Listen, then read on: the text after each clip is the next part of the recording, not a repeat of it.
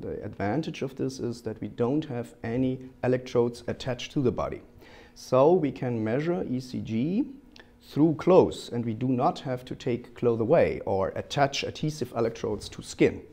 And that's, I think, a major advantage because it allows unobtrusive measurements. So we deal with different body types and sizes, shapes, for example, of the torso by using different electrodes. We have 6 electrodes in the seat, and we can look for the strongest signal in between. So if somebody is tall, then we take the upper electrodes. If somebody is not as tall, we take the medium or the lower electrodes, or in between. We tested the seat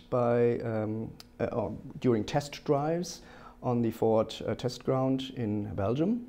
We also did quite a few tests on these test stand here with healthy volunteers, and we tested different clothing layers and effects of humidity and things like that in the lab, of course.